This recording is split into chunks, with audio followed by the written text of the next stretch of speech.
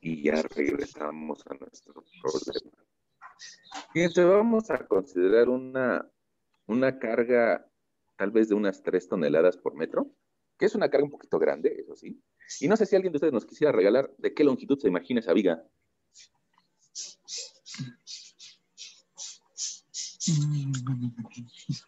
750. 750, vamos a jugarla así con 750. 750 metros significa que pues, más o menos tiene la capacidad de guardar, eh, tal vez para que nos lo imaginemos, ¿no? Tal vez alguien me va a decir, tiene una manía ahí con los autos, ¿no? Pero no, no tengo manía, nada más que tal vez nos podríamos imaginar un auto así de lado y tal vez ahí mediría como 450 y nos daría la oportunidad de guardar otro auto de frente, ¿no? Tal vez uno más grandecito. Más o menos es una viga que mide 750. Es tal vez un poco como una sala grande, ¿no? Una sala grande o algo así similar. Bueno, ya nos lo imaginamos, que es importante, ¿no? Bueno, estos 750, una práctica común para predimensionar las vigas es tal vez la longitud dividirla entre 14. Entonces, si yo divido 7.5 entre 14, pues una forma de la que nos la podíamos imaginar sería aquí considerar un peralte de 0.53 metros. Ahora, 0.53 pues va a ser difícil que lo construya, ¿no? Entonces, pues habría que tomar una decisión sobre si mandarla a 55 centímetros y tal vez manejarle una base de 20 centímetros. Bueno, es una propuesta, ¿eh? Es una propuesta. No quiere decir que eso es irrefutable o que ya es palabra dicha, sino que esas dimensiones vamos hoy a revisarlas, cuánto se colgarían y si es adecuado que se cuelgue 5 centímetros o no.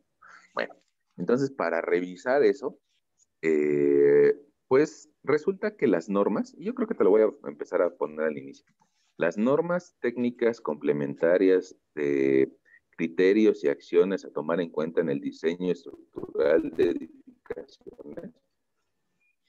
Muchas veces nos quedamos nada más con el nombre de normas técnicas complementarias. Hay diferentes tipos de normas. Hay una norma de cimentaciones, hay una norma de acero, hay una norma de concreto, y hay unas normas que hablan acerca de los criterios de estructuras, y son las que te acabo de escribir, bueno, las iniciales, ¿no? Fíjate que en esas normas nos dicen, si la viga se va a deformar y va a provocar algún daño arriba o abajo, entonces nada más te voy a permitir que la longitud de la viga entre 480 más medio centímetro sea lo que se deforme. Eso es todo lo que te voy a permitir que se deforme. Entonces, pongamos la viga que nosotros vamos a hacer el día de hoy, tiene una longitud de 7.50 metros. 7.50 metros. Pero para que sea compatible con los centímetros, y ya ves que la deformación al final la sacamos en centímetros, pues yo creo que nos conviene multiplicarla por 100 para que la tengamos en centímetros.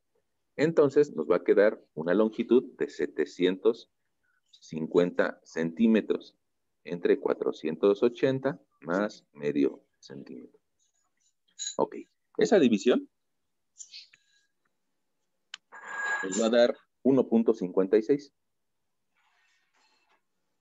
1.56 centímetros más medio centímetro, pues resulta que las normas nos estarían dando permiso para que nuestra viga se cuelgue hasta 2.06 centímetros. Ahí va a estar nuestro límite. ¿Cómo vamos a conseguir ese límite?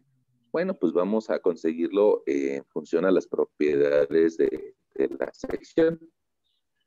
Vamos a dejar este valor por ahí y al final lo comparamos a ver si llegamos a ese o no. Otra cosa que podemos hacer. Yo creo que con estas dimensiones podríamos nosotros encontrar el momento de inercia. El momento de inercia con respecto al eje horizontal. Entonces, pues vamos a utilizar BH cúbica entre 12.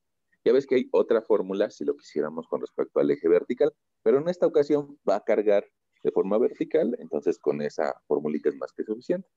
Bueno, Entonces, si yo calculo su momento de inercia, voy a multiplicar 20 por 55 al cubo entre 12, y nos va a dar 277,292 centímetros a la cuarta. Okay. Y bueno, y otra cosa. En las normas nos dicen que dependiendo del concreto que utilicemos, hay dos formulitas para calcular el módulo de elasticidad. Una utiliza 8,000 raíz de F'(C) y la otra utiliza 14,000. Yo en esta ocasión te voy a pedir que utilices la de 8,000 y nos dice, si tú vas a utilizar agregados que no están tan seguros de cuál es su calidad o tal vez no cuidas bien la relación de agua de tu concreto, posiblemente sea un concreto hecho en el sitio, pues usa 8,000. Entonces, pues vamos a considerar tal vez un concreto un poquito de buena resistencia, pero hecho con agregados de baja calidad. Y entonces ahí nos daría un módulo de elasticidad de 8,000 por la raíz de 300, nos daría de 138,564 kilogramos sobre centímetro cuadrado.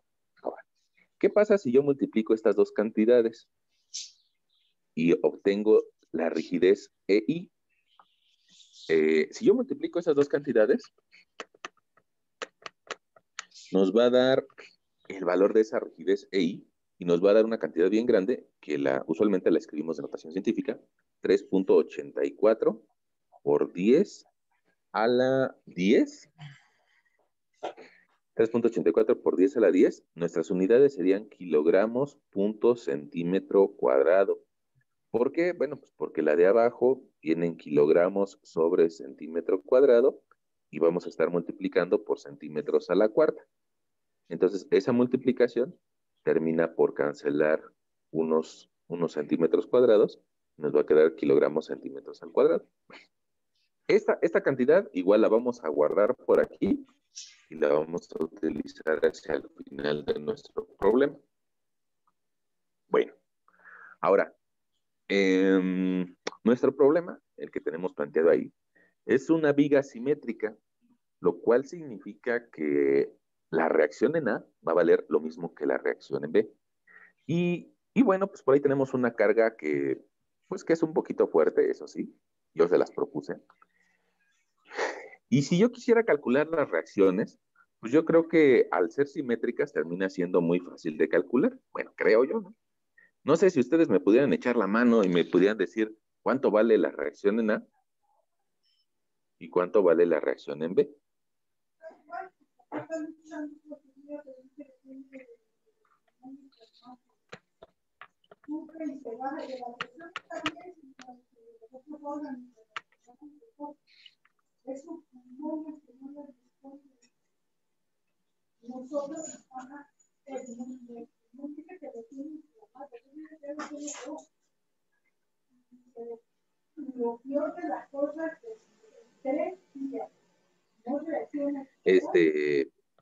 Fíjense, no sé si por ahí alguien, bueno, yo lo que haría sería multiplicar 3 por 750 y nos daría una cantidad total o una carga total de toda la viga de 22.5 toneladas.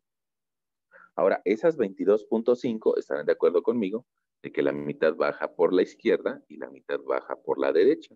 Entonces, esos 22.5 entre 2 nos va a dar una reacción de 11.25 toneladas a la izquierda y 11.25 toneladas a la derecha.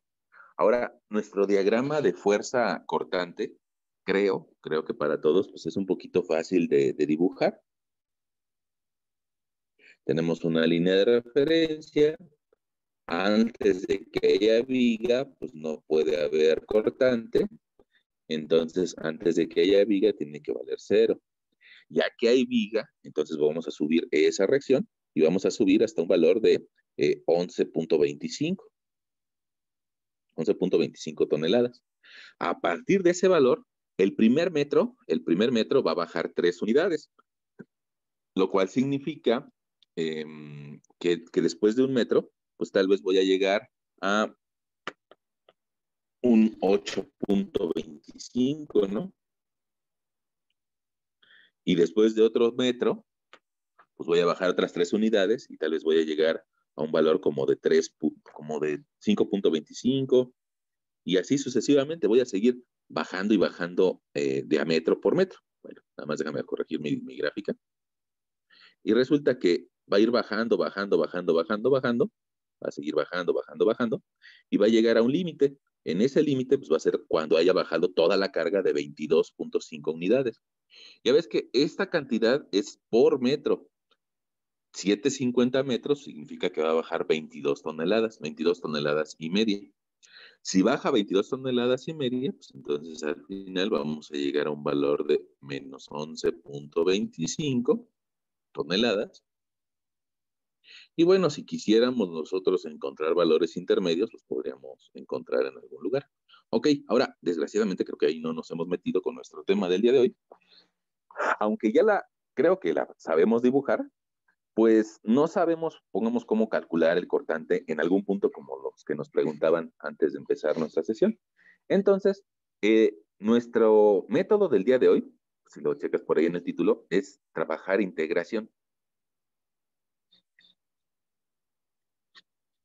Ahora, para eso, pues es necesario que tal vez, perdón por el movimiento, tal vez que tú recuerdes que cuando ibas en tu curso de cálculo integral, lo que hacías era de que una función cualquiera, la que te diera tu profesor, tenía una f de x o una función de x. Y esa función, si tú hacías la integral de la función de x, encontrabas el área debajo de la curva. ¿Y por qué encontrabas el área? Ah, pues porque precisamente eso es el cálculo integral. Integrar una serie de elementos diferenciales. Cada uno de esos pequeños intervalos era un elemento diferencial, un diferencial de x. Entonces resulta que si nosotros sumamos los elementos diferenciales, vamos a encontrar el área debajo de la curva. Ok, entonces lo que necesitamos es tener una función de x. Y para eso, pues hay que irnos un poquito más atrás y recordar tal vez a tu profesor de geometría analítica en el nivel medio superior. Tu profesor de geometría analítica te decía que cualquier recta en el espacio, tú la podías describir como una función de x. O sea, esta función de x iba a ser igual a una formulita que le llaman mx más b. ¿Qué significaba M? Ah, significaba la pendiente, la pendiente. Probablemente tú la recuerdes porque nos hacen que nos la aprendamos de memoria, ¿no? Como y2 menos y1 sobre x2 menos x1. Ok. Y la B era la ordenada al origen, o sea, lo que mide de distancia sobre el eje de las y hasta que se cruza la línea de mi interés con el eje de las y. Esta era la ordenada al origen. Y con eso podríamos generar nuestra función. Ok, entonces cualquier recta la podemos describir de esa forma. En este caso, o en algunos casos como el que habrás visto en ese curso de geometría analítica, si yo tengo una sucesión de puntos que son horizontales, pues yo terminaría diciendo que esta es una función constante. Y igual a, si quieres le ponemos la variable a. Entonces aquí me quedaría y igual a. Oye, no implica la X. ¿Por qué? Porque no tiene pendiente. Si yo a esta última gráfica le quisiera sacar su Y2 menos Y1, arriba me daría 0, sobre X2 menos X1, probablemente abajo sí me diera un cierto valor, pero como arriba me da 0, pues toda mi expresión se va a 0. Y eso hace que el término MX termine valiendo 0. Por eso nada más me queda y igual a b o y igual a una constante. Bueno, Ahora, vamos a ver tu problema del día de hoy. Vamos a ver tu problema del día de hoy, que resulta que lo podemos asociar a un sistema coordenado que sea X, X en las X, y en lugar de Y vamos a poner Q. Y resulta que esta carga que va hacia abajo, la podemos también dibujar como una serie de flechitas que van hacia abajo. El primer metro quiere bajar 3 unidades, el segundo metro 3 unidades, el tercer metro 3 unidades, el cuarto, el quinto, hasta el 7.5. Bueno, pues resulta que me da una línea constante. Entonces, esa línea constante yo la podría describir en el plano cartesiano como una función, así como lo hacíamos, pues tal vez en geometría analítica, ¿no? Ok. Entonces, nuestra función sería Q igual a menos 3 toneladas por metro. Esa sería nuestra función de carga. Mira, y haciendo un poquito de referencia a lo que nos preguntaban al inicio, pongamos cuánto vale la carga distribuida cuando X vale 3. No, pues 3. Oye, ¿cuánto vale la carga distribuida cuando X vale 4? No, pues 3. Oye, ¿cuánto vale la carga distribuida cuando X vale 7? No, pues 3. Siempre vale lo mismo. Entonces, como siempre vale lo mismo, por eso nuestra función de carga, y yo creo que vale la pena que te lo anote aquí, función de carga, siempre va a valer lo mismo, va a tener un valor constante de menos 3. Ok, ahora, ¿cómo le podría yo hacer, aprovechando mi curso de cálculo integral, para encontrar el área que está debajo de la curva? En este caso sería un área arriba de la curva. Híjole, perdón, déjame. Perdón. Esta área que está entre la curva y mi eje de las X, ¿cómo le podríamos hacer para encontrar esa área? Ah, pues integrar la función. Entonces nosotros podemos decir que el cortante o el diagrama de fuerza cortante lo vamos a encontrar al integrar la función Q con respecto a X. ¿Eso qué significa? Ah, pues integrar menos 3 por diferencial de X. Vamos a dejar ahorita las unidades un poquito de lado y vamos a hacerlo así con el puro 3. Probablemente alguien me diga, es que con el símbolo de las integrales a mí todo se me complica. Yo ese curso no, me fue muy mal. Bueno, aunque te haya ido muy mal, seguramente recordarás que la integral de una constante por diferencial de X, puedes tú sacar la constante e integrar diferencial de X. Y entonces resulta que tu expresión, esa es una integral demasiado sencilla. Si pasaste curso de cálculo integral, seguramente la sabes hacer. Y entonces nuestro resultado va a ser menos 3x más una constante de integración C1. Ahora, se supone que si hicimos bien las cosas, esta ecuación o esa función nos debe de describir esa línea.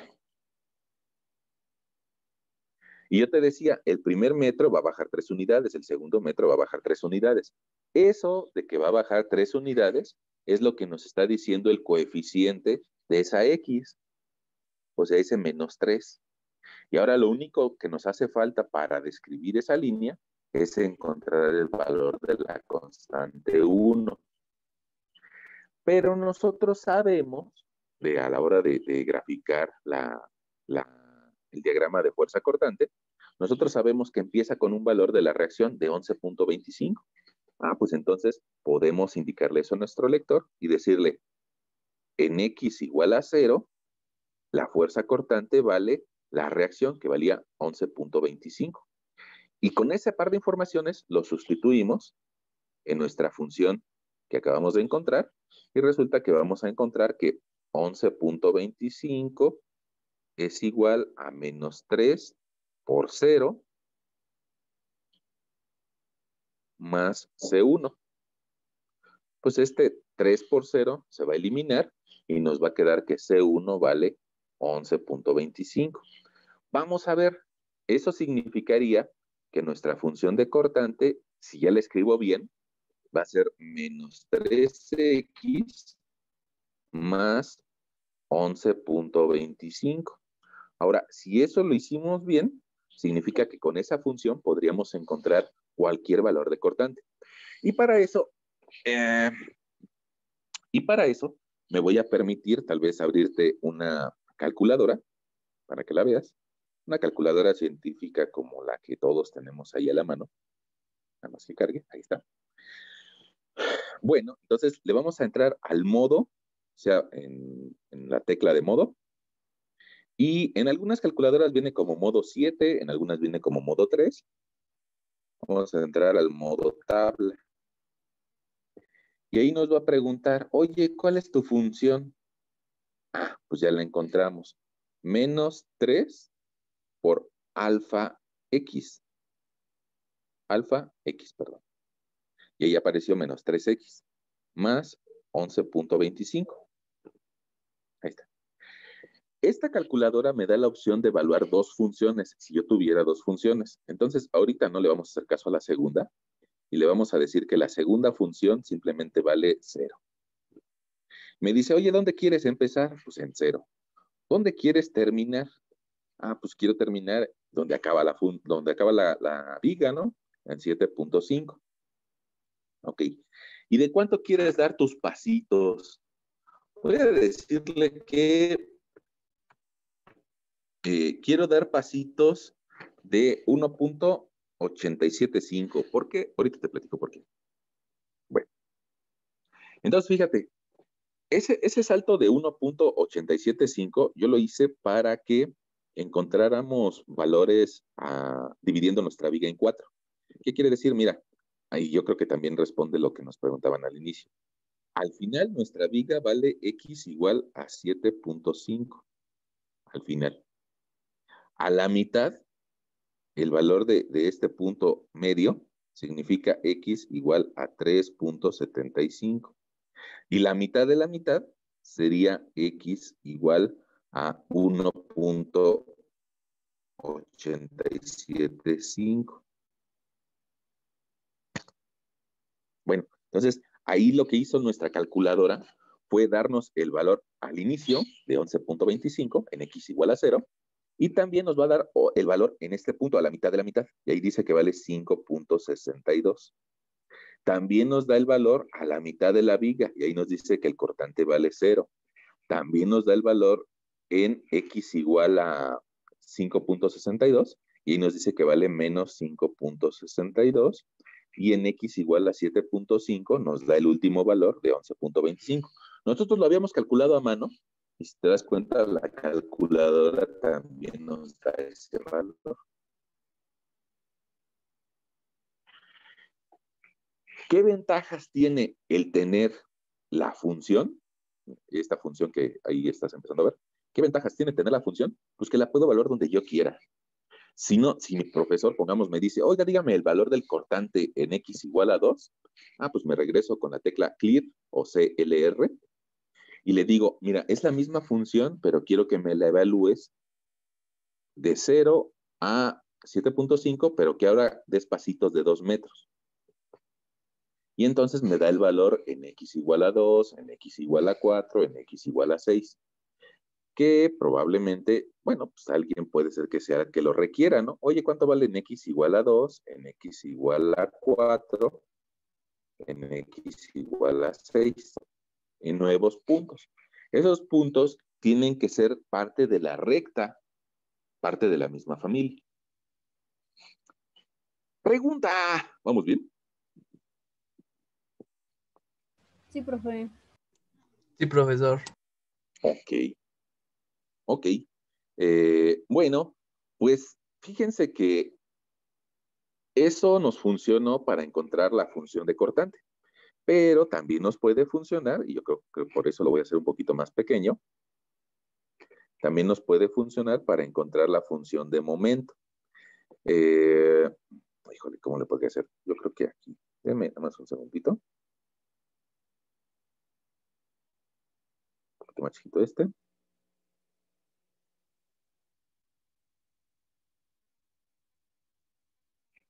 Ok, ahí vamos a colocar.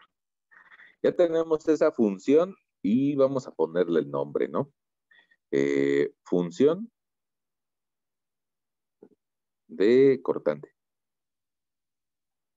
Alguien diría es de fuerza cortante, porque una cosa es fuerza cortante y otra cosa es esfuerzo cortante. Bueno, ahí está. Función de fuerza cortante. Pues resulta que nosotros podemos calcular el momento flector si integramos el cortante con respecto a X. Es decir, si encontramos las áreas del diagrama de arriba y lo mandamos para el de abajo. Y entonces, si nosotros integramos menos 3X más 11.25, todo por diferencial de X, pues resulta que también es una integral fácil. Es la integral de menos 3x es menos 3x al cuadrado entre 2. Ya ves que era la n, le subías un término y lo utilizabas también como denominador.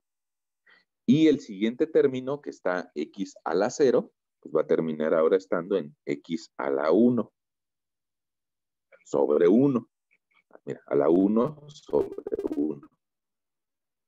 Como usualmente nos da flojera hacer eso, pues simplemente no lo escribimos. Y agregamos una segunda constante, una C2. Ahora, nosotros simplificamos esta expresión y nos va a quedar que el momento flector va a ser igual a menos 1.5 x cuadrada más 11.25x más C2. Otra vuelta, hay un lugar donde sabemos o donde podemos evaluar esa función y que nos puede ayudar a encontrar C2. Y ese lugar va a ser al inicio. Mira, no sé, te voy a hacer aquí un dibujito paralelo. Y no sé si tú recuerdas que cuando tenemos vigas como las que hemos venido resolviendo hasta ahora, eh, por el tipo de apoyo, al inicio y al final, eso siempre nos termina dando un momento que al inicio y al final vale 0. Entonces, le vamos a decir a nuestro lector aquí, en x igual a 0, mi momento flector vale 0. Lo sustituimos y nos va a quedar que 0 es igual a menos 1.5 por 0. Ahí donde haya una x vamos a meter un 0. Por 0 al cuadrado más 11.25 por 0 más C2. Pues, ¿qué pasa con esa expresión? Lo que pasa es de que este 0 al cuadrado me termina dando un 0, ese 11.25 por 0 me va a dar 0, y me queda que C2 es igual a 0.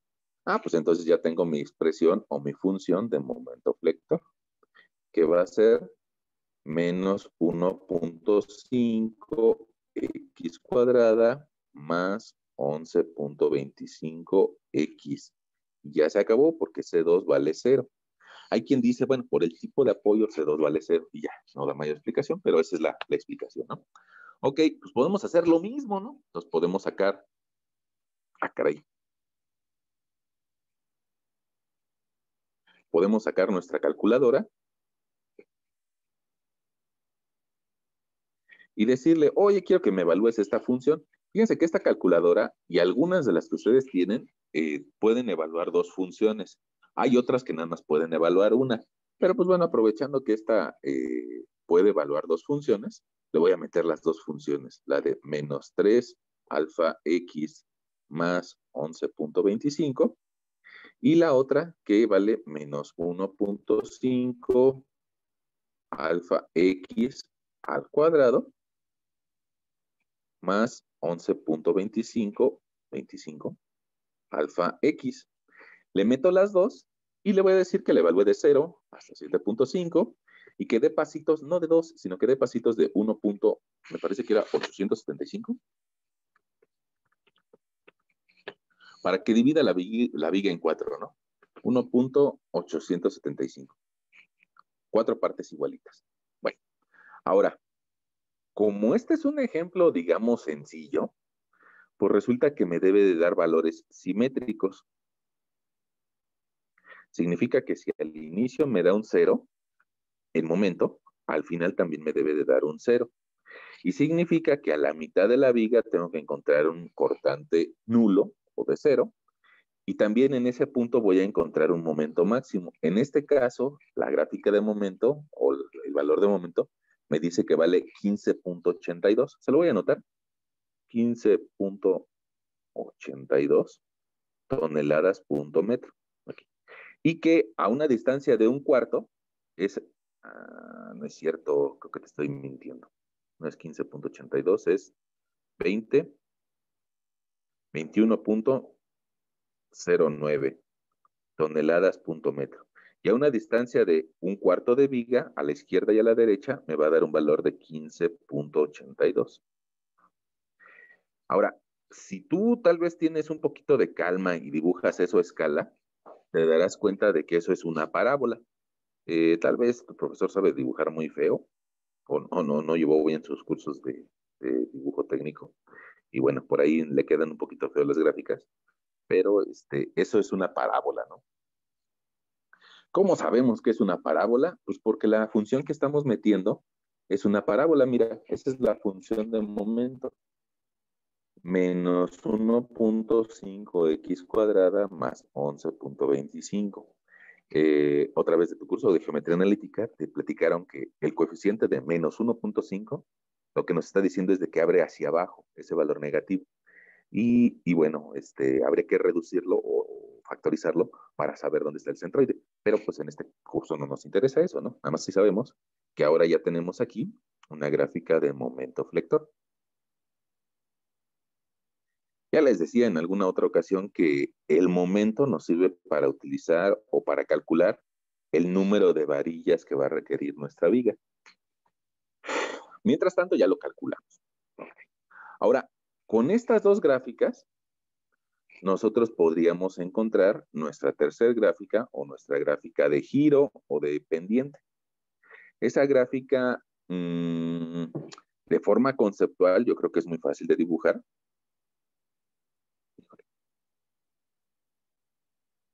De forma conceptual nos va a dar algo así, pero pues hay que confirmarlo, ¿no? Hay que confirmarlo y hay que, pues, sustentarlo. Entonces, ¿qué vamos a hacer? Pues lo mismo que hemos hecho hasta ahorita, integrar. Entonces, pues nuestro siguiente paso va a ser, perdón por el zoom, que la pendiente multiplicada por E y por I va a ser igual a la integral del momento flector con respecto a X. Bueno, eso significa que la expresión en rojo hay que integrarla.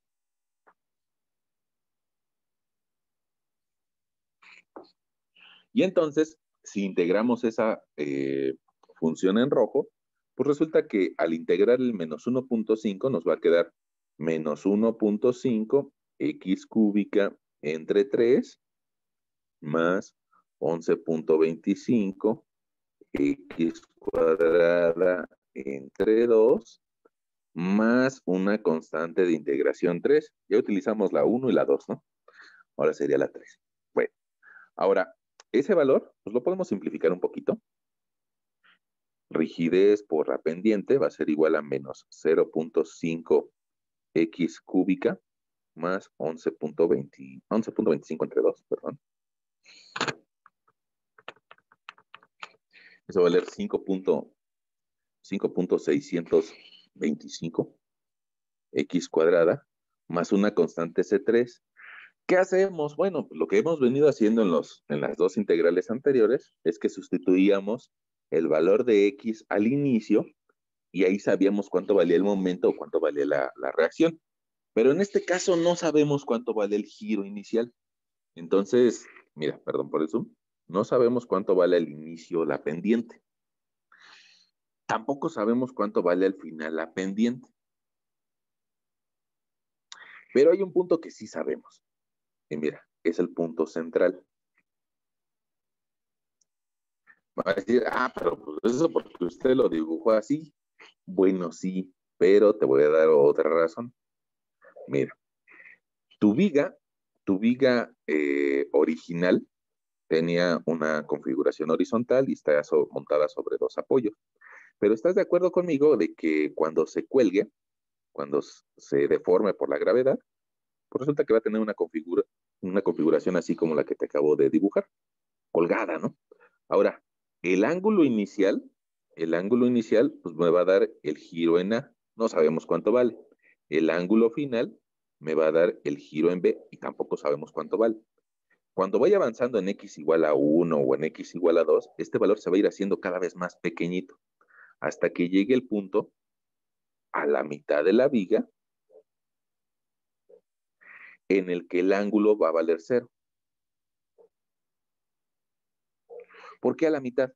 Ah, porque es una viga simétrica. Si no fuera simétrica, no podría argumentar eso.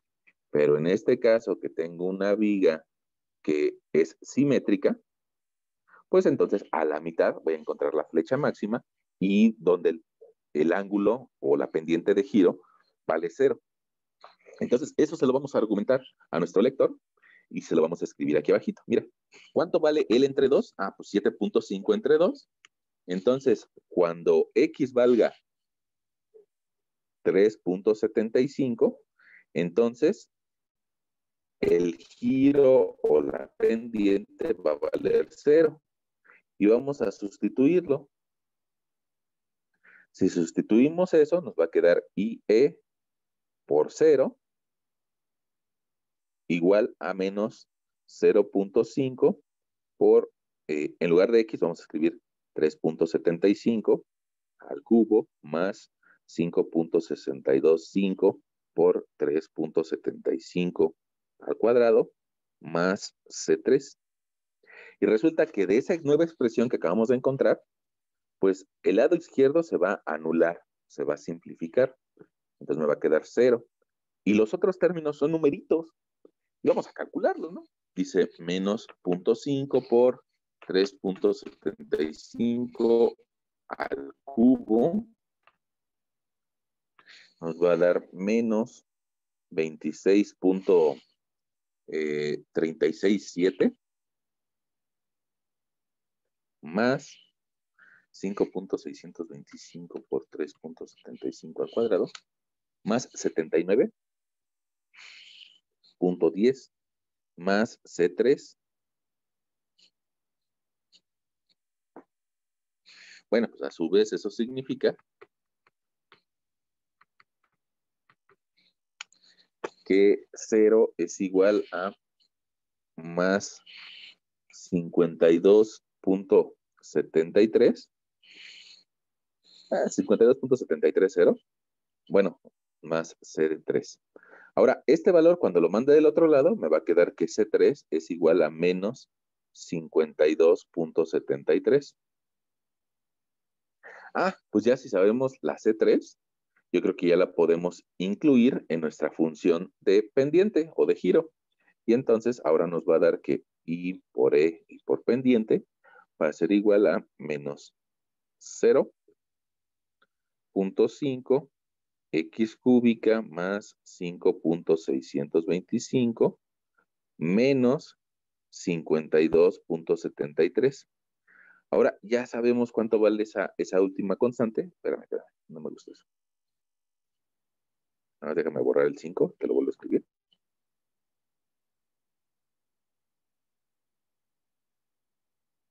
Ok. Ya, me está faltando una X cuadrada. Ya sabemos cuál es la función que nos va a describir esa curva que yo te dibujé tal vez de forma un poco brusca, que te iba a hacer algo así, ¿no? Bueno, pues, ¿qué podemos hacer? Pues lo mismo que hemos venido haciendo el día de hoy, volver a integrar. Si volvemos a integrar, vamos a encontrar la flecha y entonces vamos a decirle a nuestro lector que si vuelvo a integrar, voy a encontrar la flecha. Entonces, si vuelvo a integrar, me va a quedar menos 0.5 x a la cuarta entre 4 más 5.625 x al cubo entre 3 menos 52.73 x más una C4. Y otra vez hay que apelar al hecho de cómo nos imaginamos que se va a deformar esa viga. Otra vez, si recordamos, nuestra viga inicial estaba horizontal y se va a colgar por la carga distribuida. Pero la forma que tome, al inicio no se puede deformar. Entonces, al inicio, la Y tiene que valer 0. Y al final tampoco se puede deformar porque está el apoyo. Entonces, al final también tiene que valer 0. ¿Qué significa? Bueno, pues que Existe un punto en el que en x igual a 0, la flecha vale 0. Y también eso pasa en x igual a 7.5. También eso pasa ahí, que y es igual a 0. Con eso, con esta información, voy a poder encontrar el valor de la constante C4. Ok, antes de hacerlo, voy a escribirle a mi lector que la flecha me va a dar 0.5 entre 4, me va a dar menos 0.125 x a la cuarta más 5.5 entre 3, 1.875 x al cubo, perdón, menos 52.73 x más C4. Bueno, nosotros ya vimos que hay un punto en donde sabemos cuánto vale la flecha. En x igual a 0, resulta que la flecha vale 0 y vamos a sustituirlo. Ah, pues mira, nos quedaría que 0 es igual a menos 0.125, 0 a la cuarta potencia, más 1.87 por 0 al cubo, menos 52.73 por 0, más C4. ¿Cuál es nuestra observación? Pues que el primer término, el segundo y el tercero están multiplicados por 0 y se van a anular. Dicho de otra forma, pues que C4 vale 0. Entonces, mi función de la flecha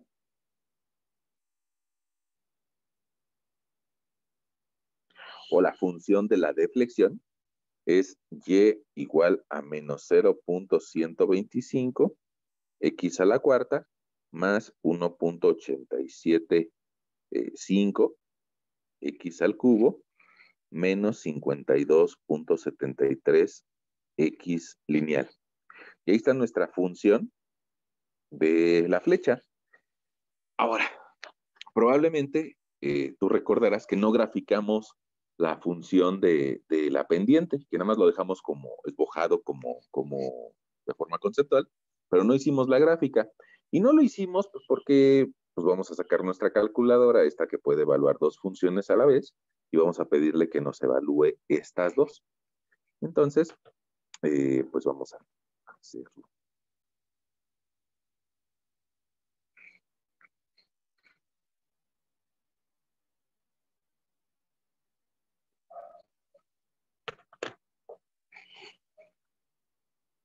Me meto al modo tabla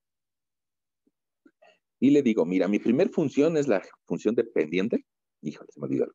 La función dependiente vale menos 0.5 alfa x al cubo más 5.625 alfa x al cuadrado menos 52.73. Ahí está mi primer función o la de pendiente. Y nuestra segunda función le vamos a escribir menos 0.125 alfa x a la cuarta potencia.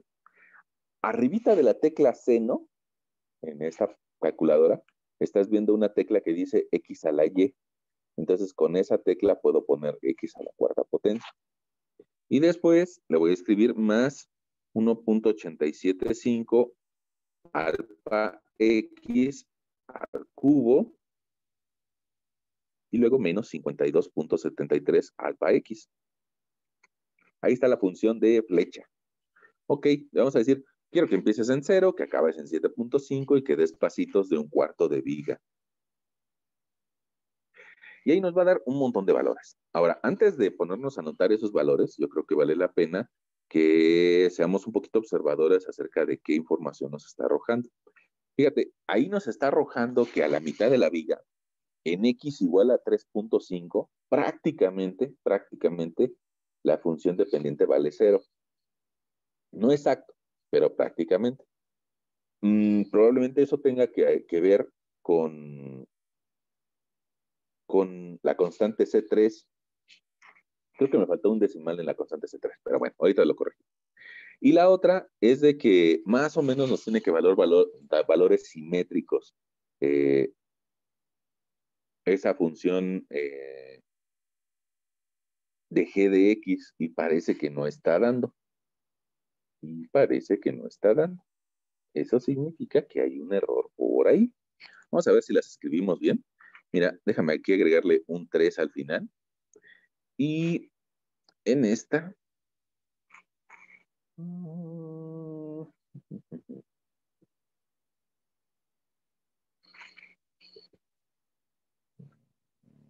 Nunca baja.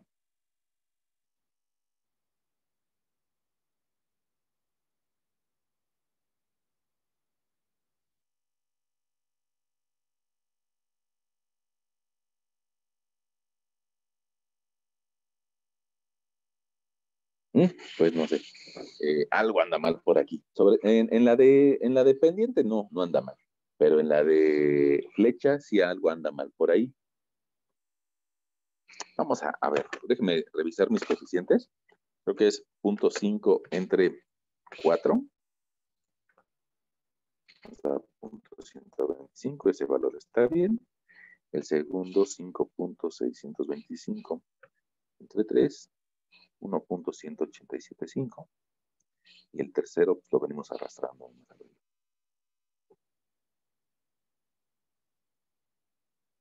Ah, ya vi dónde está el error. Miren, ahí nuestro término que va al cubo, ahí lo escribí mal. En la pantalla en donde escribí a mano, por decirlo de alguna forma, tengo un valor de 1.875 y en la calculadora escribí 1.575.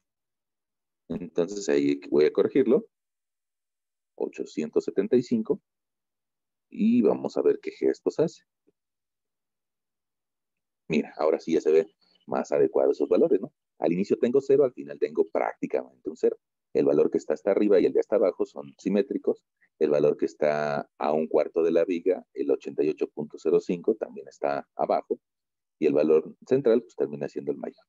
Bueno, ahora, ya que tenemos esos valores y aprovechando que tenemos ahí la calculadora, pues hay que escribírselos a nuestra gráfica, ¿no? Entonces, ¿qué significa esos valores de la gráfica? Bueno, pues que al inicio nuestra pendiente tenía un valor de menos 52.73, que a un cuarto de viga tiene un valor de menos 36.25, que al centro tiene un valor de prácticamente cero, que a un cuarto de viga antes de que acabe es 36.25, y que al final otra vuelta vuelve a tener 52.73. Y ahí ya tengo mi diagrama de pendientes. Ahora, ese diagrama pues a veces cuesta un poco trabajo que nos lo imaginemos, pero lo que sí nos permite es calcular nuestro diagrama de flechas. Y ahí vamos a dibujar nuestro diagrama de flechas. Dijimos que en los apoyos no se puede deformar, por eso al inicio me va a dar 0, al final me va a dar 0, y que de forma intermedia me va a dar valores de menos 88, voy a ponerlo por aquí, menos 88.05,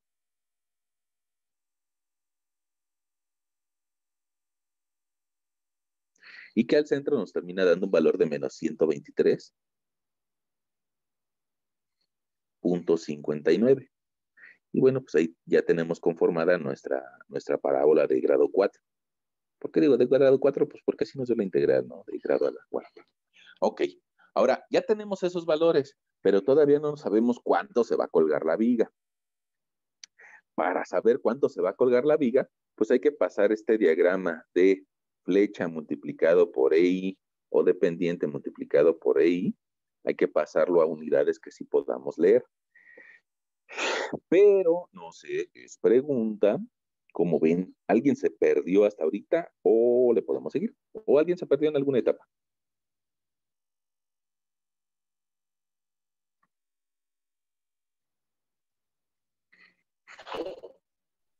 Creo que no, profe. Ok, ahora, ¿qué hicimos? Nada más como recapitulación. Pues nuestra función que valía 3 la fuimos integrando, integrando e integrando. Y llegamos a esta última función de flecha. Si la evaluamos en x igual a la mitad de la viga, pues nos está dando el valor máximo.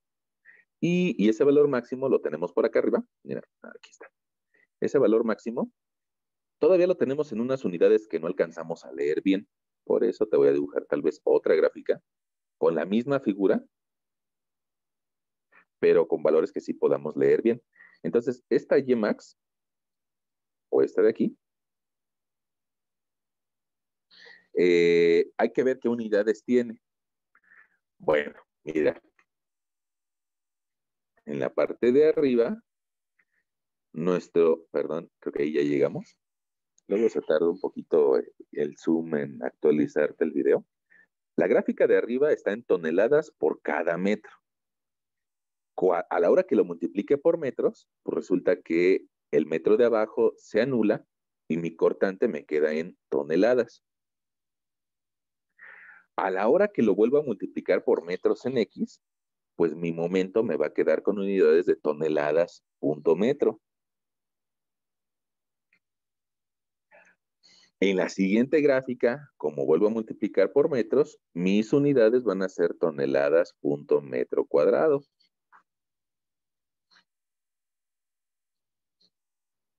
Y en la siguiente gráfica, pues mis unidades van a ser toneladas punto metro cúbico.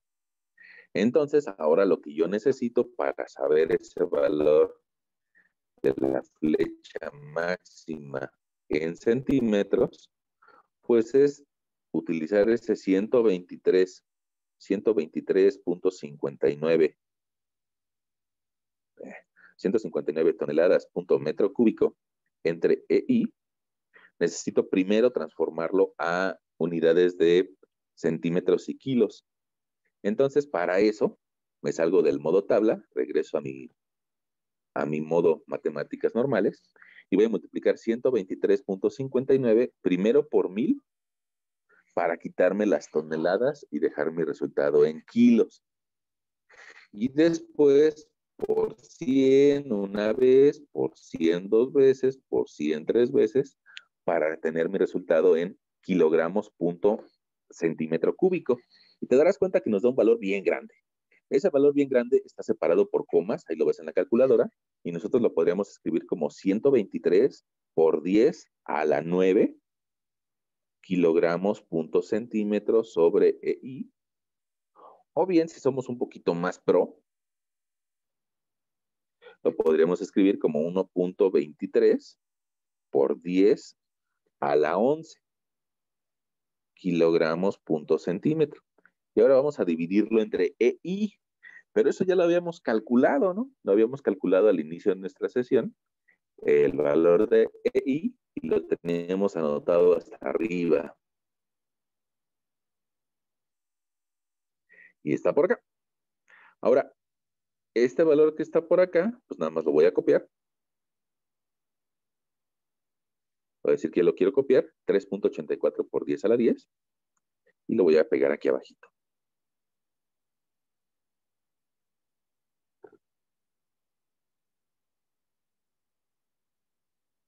Ahora alguien me va a decir, es que no tiene las mismas unidades o no tiene el mismo exponente. Ah, pues lo puedo hacer yo, lo podemos hacer nosotros, ¿no? Entonces podemos hacer que así como le cambiamos de la unidad de por 10 a la 9, lo podemos volver a escribir y en max igual a 12.3 por 10 a la 10 kilogramos punto centímetro. El de arriba va en cubo, ¿no? Cubo. Mira, ahorita les enseño por este cubo. Bueno, centímetro al cubo entre 3.84 por 10 a la 10 kilogramos punto centímetro cuadrado. Y prácticamente mis unidades se anulan, excepto por unos centímetros lineales. Entonces nuestra Y máxima la podemos calcular como 12.3 entre 3.84 y eso nos va a dar una flecha de 3.20 centímetros. Aquí tenemos un problema. Tenemos un problema porque, si ustedes recordarán, nuestra Y permisible según la longitud que teníamos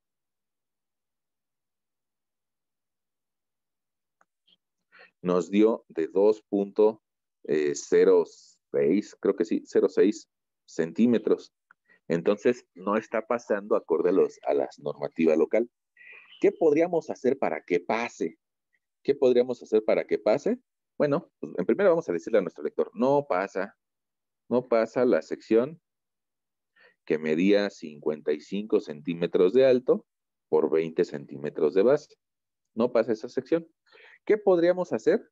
Bueno, pues podríamos o bien modificar nuestro concreto, o modificar el largo, o modificar el peralte. Entonces, fíjate, ¿qué pasa si ahora te propongo que el peralte de esa viga sea de 70 y tal vez unos 25 de base?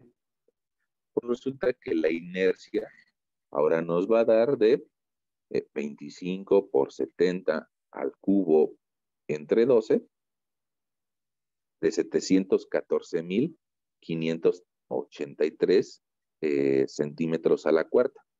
Y nuestro módulo de elasticidad, ¿te acuerdas de que utilizábamos 8.000 por la raíz de 300? Nuestro módulo de elasticidad valía 138.000. No, 13.800. No.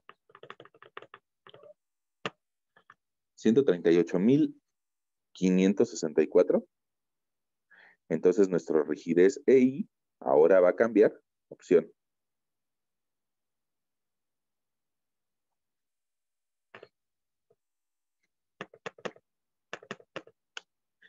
Resulta que ahora va a valer 9.9 por 10 a la 10. Si utilizamos esta sección, entonces vamos a tener una flecha de, vamos a ver hacia arriba. Si utilizamos esa sección, ahora nuestra flecha va a ser de 12.3 entre 9.9. Ahí nuestra flecha sería de 1.24 centímetros. Entonces, fíjate, nuestra sección que originalmente planeamos de 55 centímetros de peralte es muy pequeña. Da mucha flecha o mucha deformación.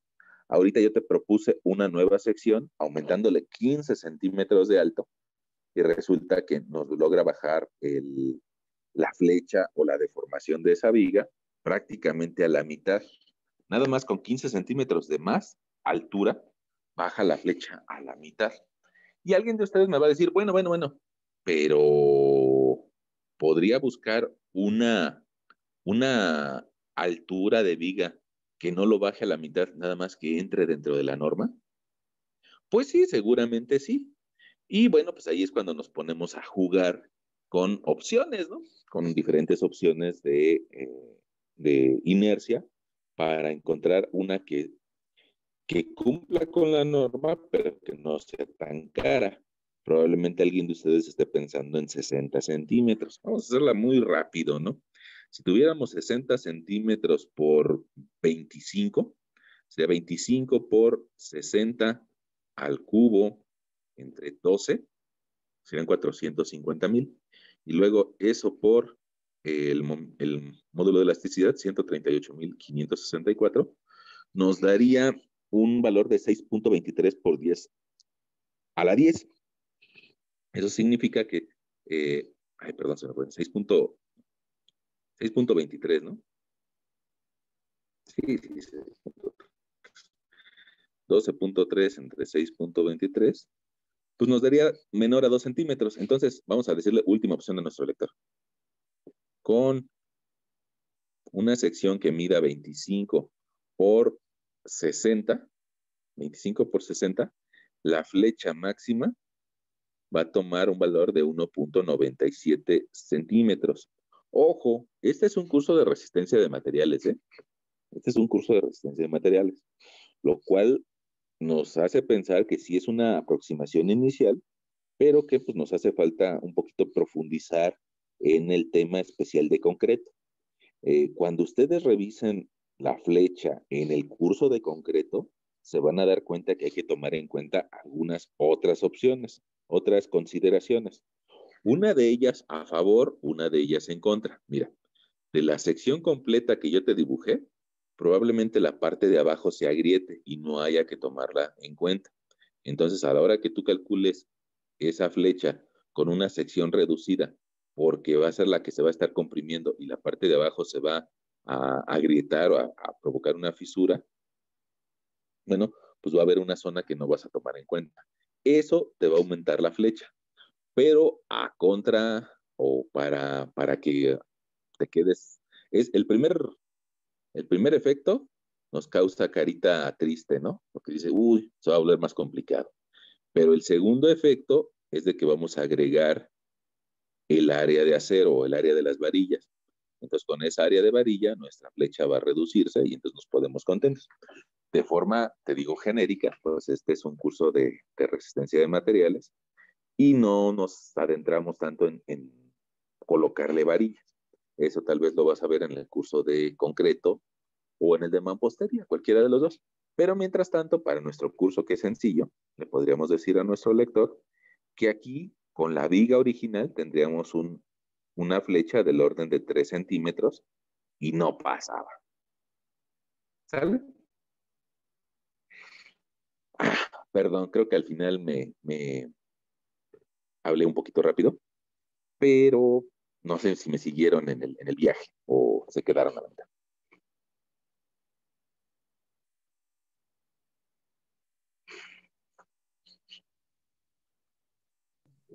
Sí, yo lo seguí bastante bien, profe.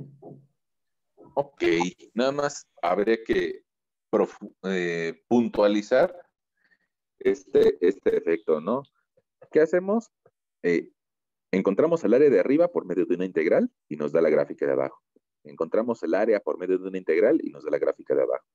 Encontramos el área por medio de una integral y nos da la de abajo. Y así sucesivamente. Para saber el valor de la constante 1 de la constante 2, pues hay que sustituir algunos puntos conocidos. La primera constante la sabemos a través de que va a subir la reacción. Ahí nos da la primera constante. La segunda constante la sabemos por el tipo de apoyo, que nos va a arrojar un momento nulo. La C2. La C3 la vamos a determinar porque es el punto en el que al centro, al ser una viga simétrica, en el centro, pues no voy a tener pendiente. Ahí calculamos la C3. Y la C4, pues atiende al tipo de apoyo, ¿no? Si tienes un apoyo que no va a permitir el movimiento hacia abajo y que va a generar una reacción, pues entonces en ese punto no se puede deformar. Bueno, ahora, ya después tal vez entramos a la particularidad de sustituir el momento de inercia y el módulo elástico, que ya habíamos calculado, y con ese momento de inercia y módulo de elasticidad, con la respectiva conversión de unidades, pues nos damos cuenta de que se va a deformar mucho y que se va a deformar 3 centímetros, 3.2 centímetros. Eso pues no nos lo aceptaría la normativa local, probablemente en otro país sí nos lo acepta, pero aquí no. Quién sabe, habrá que revisar las normas de otro país a ver si nos permitieran esa flecha. Bueno, en este país, en esta ciudad, no podríamos hacerlo. O si lo hacemos, pues nos pueden demandar, ¿no? Entonces, mejor no hacerlo. Y lo que sí encontramos nosotros un poquito hacia el final fue que si aumentábamos esa sección de 50 centímetros, 55 a 70 o a 60, ya con eso logramos reducir mucho la deformación que podría experimentar. En lugar de 3 centímetros a 1.2 o 1.9, ¿no? Esa fue la intención. Ahora, ya ven que siempre pues, buscamos 2 intenciones o 3 en la misma sesión, ¿no? Nuestra intención principal fue que vieras que no, que ese método que yo te platicaba la semana pasada de encontrar el área debajo de una curva por medio de triángulos y cuñas, si bien es cierto que funciona bien, pues también es cierto que es bastante tardado, ¿no? El estar numerando las áreas, el estar encontrando el centroide de cada una de esas áreas, y bueno, pues es un método un poco rudimentario, ¿no? Talachero. Y ahora te presenté otro método en el que puedo encontrar el área de todo esto por medio de una función. Ya ven que cuando íbamos, bueno, siempre hay personas que creen que las matemáticas no sirven de nada, ¿no? Aquí la realidad es de que nos dicen, si sabes encontrar la función de carga o de cortante o de momento, pues por medio de alguna integral, pues resulta muy fácil llegar a la flecha.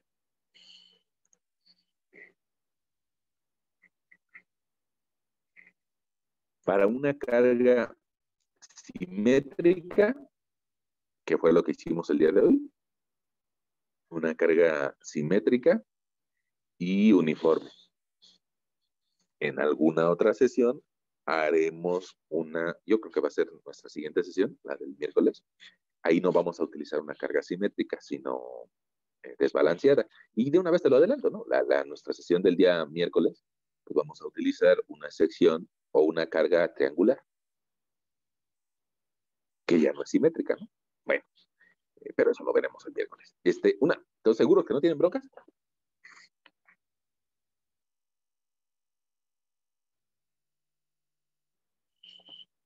Pues no, profe, solamente hay que practicar la Eh, integración.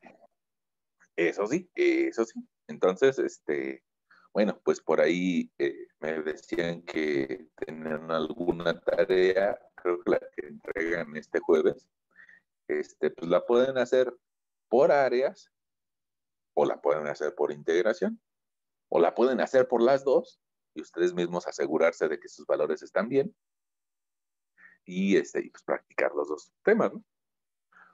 Bueno, entonces yo creo que ahí podríamos parar nuestra grabación.